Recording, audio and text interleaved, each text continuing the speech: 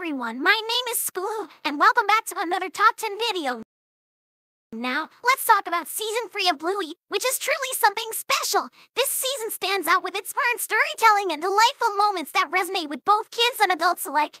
Each episode is a beautifully crafted gem that not only entertains, but also imparts valuable life lessons. From imaginative play to heartfelt family interactions, Season 3 shines brightly, showcasing the creativity and charm that Joe and his talented team have poured into each episode. The animation is as colorful and engaging as ever, and the characters continue to grow and evolve in ways that keep us all invested in their lives. It's no wonder that Bluey has become a beloved series for families around the world. So in this video, I'll be counting down the 10 best episodes from Season 3 of our favorite Blue Heeler puppy. Each episode brings its own unique flavor, filled with laughter, warmth, and sometimes even a few dares. Just a quick note, these selections reflect Eric's personal views, and your favorites may differ. That's the beauty of a show like Bluey. There's so much to love that everyone can have their own top picks. So let's embrace the diversity of opinions and jump right into the countdown of the top 10 Bluey episodes from this fantastic season. I can't wait to hear what you all think, so be sure to share your favorites in the comments below as we celebrate the magic of Bluey together. Let's start this shit.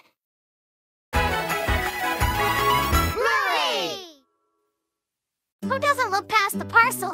I know I do, or as we call it here in Canada, pass the present. It's that classic British party game where you pass a wrapped parcel around. Every kid gets a kick out of it. The rules are super simple. While the music plays, the parcel gets passed around. When the music stops, whoever's holding the parcel unwraps a layer and gets to keep whatever's underneath. The music starts up again, and the fun continues until all the layers are gone and the main prize is revealed. And guess who decided to join the party? That's right, our favorite Bluey. And that's the title of episode number 10. Everyone's gearing up to play Pass the Parcel, a classic party game that kids just love. Pat is in charge of running the game since Lila's brother messed up the piñata. But there's a little hiccup in the fun. Bingo seems to be on a losing streak. She's really hoping for a prize inside, but every time she gives it a go, she ends up empty-handed no matter what birthday bash they're at. Then comes Bluey's birthday party where Chili asks Bingo how she wants to play, and Bluey lets her make the call. That's what sisterly love is all about. Bandit steps back and lets Pat take the lead. Singy just wants the kids to enjoy themselves. As the game unfolds, the excitement builds, and at the very end, the music hits a final note as Bingo receives the parcel. Her tail starts wagging like crazy when she finally wins a birdie kite. It's such a sweet moment, showing that sometimes the thrill of the game is just as important as winning. Bingo learns that it's okay to lose sometimes, like when Lila snaps a bubble shooter. It's all part of the fun, and she takes it in stride, showing great sportsmanship. In a fun little twist, Bluey's full name gets mentioned, which is a nice nod to the family meeting episode. Did you know her full name is Bluey Christine Heeler? It's a neat detail that adds depth to her character. Even if this moment might not be the highlight of the episode, it still holds a special place, making it worthy of a spot on the list.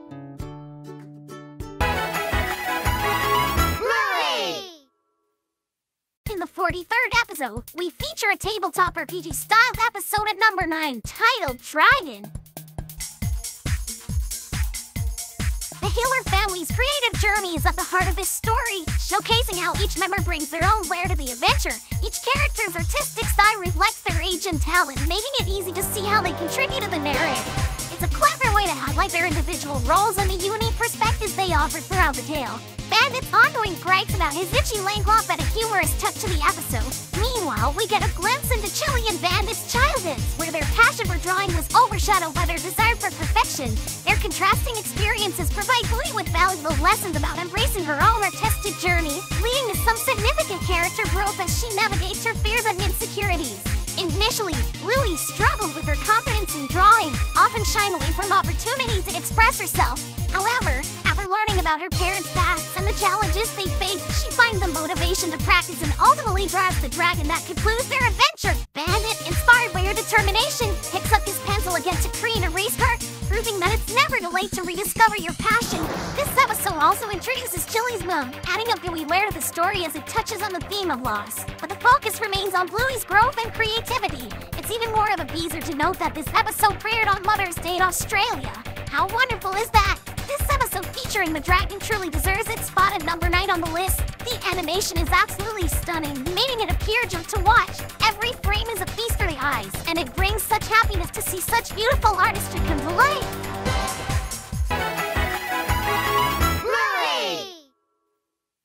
The storyline of getting my own room has been a recurring theme for quite some time. It's a concept that has been explored in various shows, including The Loud House and Gravity Falls, another Disney show, both of which have tackled similar narratives. This trend seems to be a staple in many things in media, but the show in question takes a unique approach to the topic. In the subsequent episode titled Bedroom, has set the record just right. In what seems to be a delightful mix-up, the second episode of Season 3 is listed as the first episode on both Disney Plus and the Bluey website.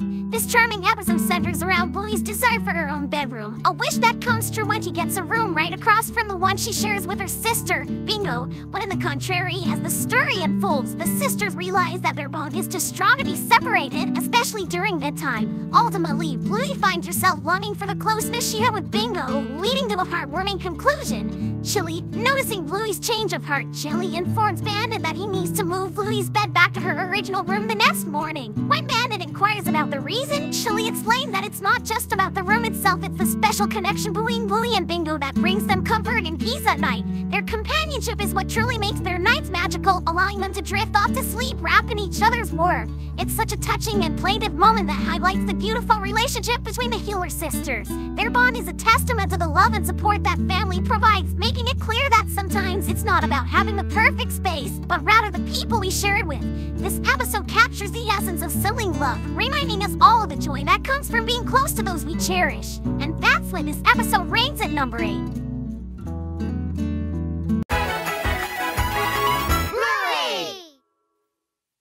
Words of Jim Henson, the only way the magic works is by hard work. But hard work can be fun, and Bandit certainly showcased that in a hilariously entertaining manner in the next episode of the Top 10 titled Unicorns. Oh boy, David Kermit must have at the time of his life recording his lines for this episode. I mean, can you imagine him playing with a unicorn puppet? It was like watching a squirrel on a sugar rush. Absolutely bonkers. The whole show was a delightful circus, and let's be honest, it was the kind of nutty that makes you question your life choices while laughing uncontrollably. Chili and Bluey clearly knew they were in for a wild ride. As they attempted to read a book, Chili sighed and said, "This episode of Bluey is unfortunately titled Unicorns." You could practically hear the eye rolls from both of them as Bluey struggled to catch some D's. It's like trying to sleep through a rock concert. Good luck with that. And when Bluey taps Unicorns on the shoulder, he goes full-on diva mode, declaring he'll sue her and storming off. Unicorns was a one-man, or puppet comedy show plotting the storybooks, spoiling the ending like a kid who just can't keep a secret and making all sorts of ridiculous noises. And let's not forget his darkly hilarious moment when he casually mentioned that his favorite food is children. Talk about a plot twist, even with Bandit giving Bluey and Chili a run for their money. Unicorns was so outrageously funny that he snapped the number 7 spot on Eric Toke's Top 10. Who knew a unicorn puppet could be such a riot? I know Twilight Sparkle would do the same thing.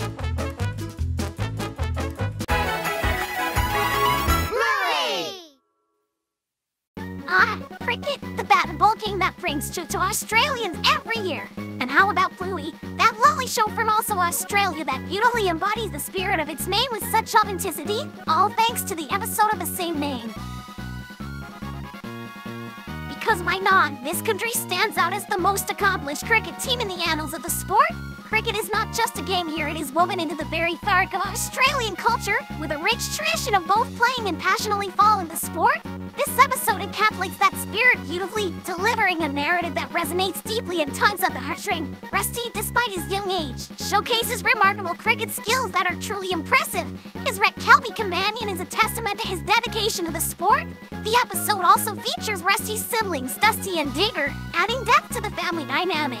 A poignant flashback reveals Rusty's close bond with Jack, who, despite his initial worries about making friends, finds solace in their friendship. This connection is both heartwarming and relatable, illustrating the importance of companionship. As the episode unfolds, another flashback highlights Rusty's experience playing cricket with his older brother and his friends. When faced with a challenging bowler, Rusty hesitates and gets hit, prompting his brother to suggest waiting until he's older to play. However, Rusty's father imparts wisdom through a letter, emphasizing that growing up involves confronting challenges head-on. Rusty embraces this advice, demonstrating resilience and determination. His unwavering commitment to cricket, regardless of the obstacles, makes him a stand-up character.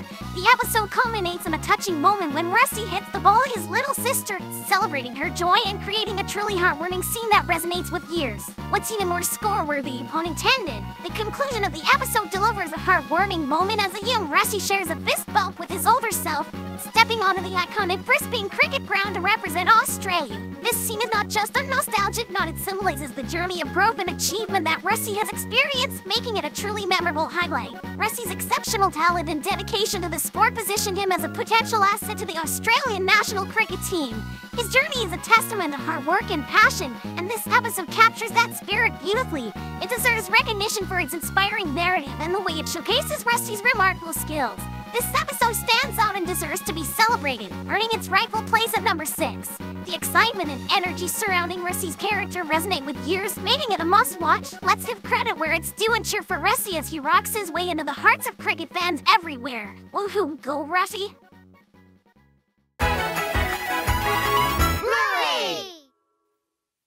I know this might not be a popular take, but I really enjoy rainy days. While many people prefer sunny weather and can't wait for the clouds to clear, I think there's something special about the rain. It nourishes the earth, helping plants and nature thrive, which is pretty important if you ask me. Plus, there's a certain joy that comes with playing outside in the rain. All you need are some good boots and a rain jacket, and you're set for some fun.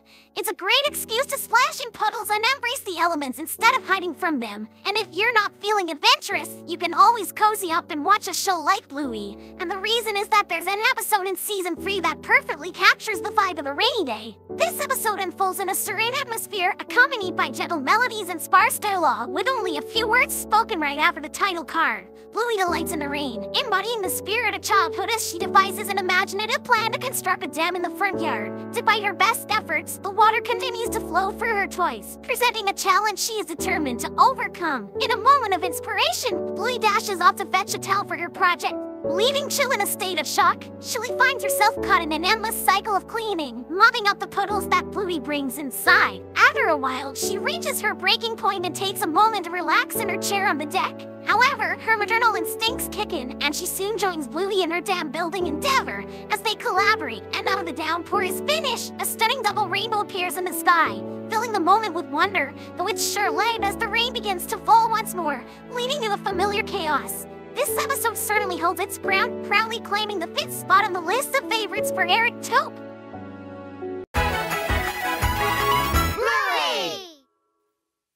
It's time to launch a new and extraordinary adventure with a mission to Mars in this episode called Base.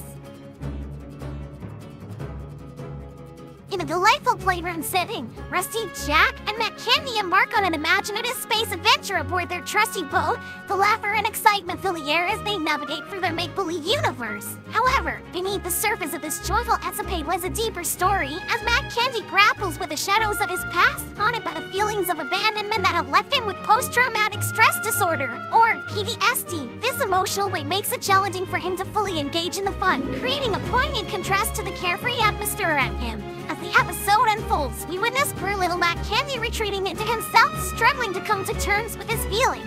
And then later on, a flashback reveals a tender moment from his childhood, where a young Mackenzie encounters Scootaloo as a mere vision who gently reassures him that his mother didn't leave him behind. She simply got caught up in the slide. And wouldn't you know it, in a heartwarming twist, we see his mother waving to him from the other side, calling out his name, which brings a jewel wet to his little tail. This uplifting scene serves as a reminder of the unconditional love that mothers provide, even in moments of confusion and fear.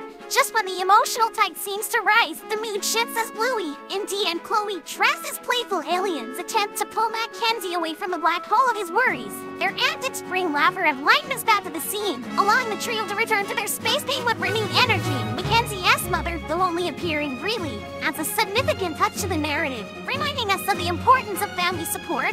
This episode beautifully balances heartfelt moments with humor, earning its rightful place in the countdown.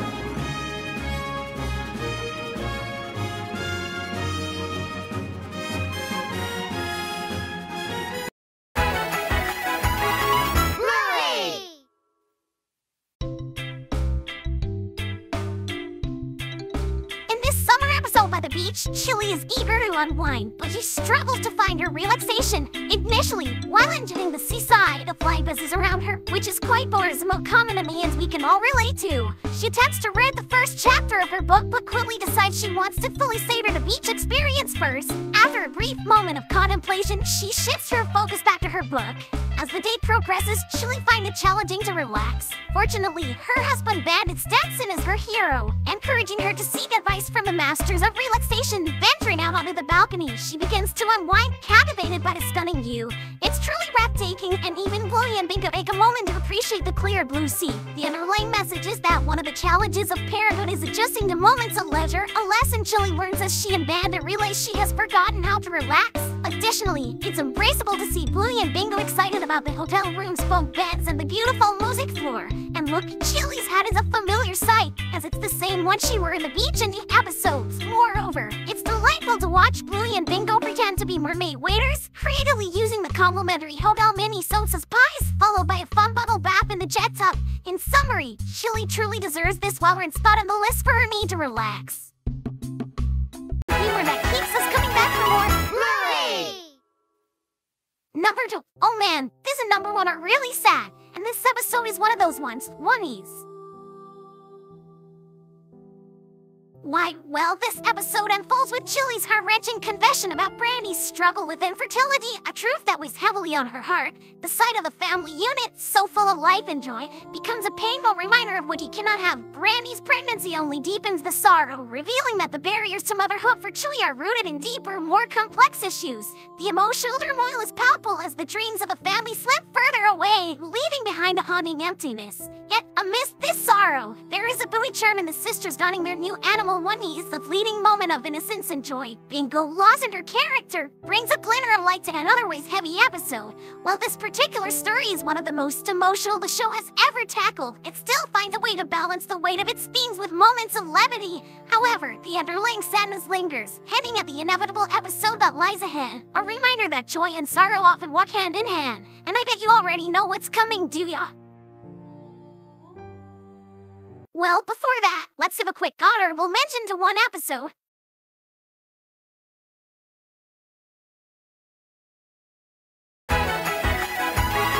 Bluey!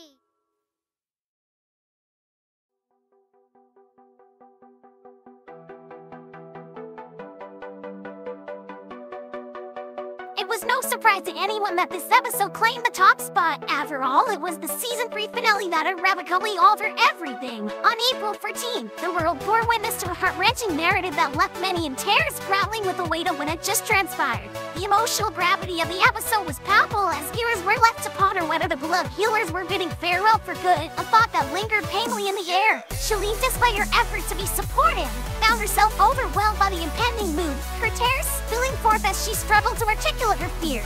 The heartache was combated by Bingo's innocent misunderstanding of the situation. Her naivety about the move masked a deeper sorrow that would inevitably surface.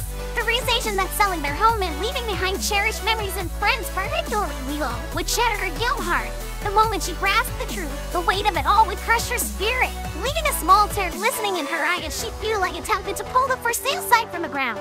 Even Bandit recognized the gravity of the mistake, a silent acknowledgement of the pain it would bring. Yet, amidst the sorrow, there were fleeting moments of joy, like the wedding of Chili's friend Fristy and Bandit's brother Rat, and the news of Brandy's baby, which offered a very reminder of life's continuance. The wedding scene, filled with laughter and tears, showcased the beauty of family coming together, with Chris and Bob's proud tears reflecting the love that binds them.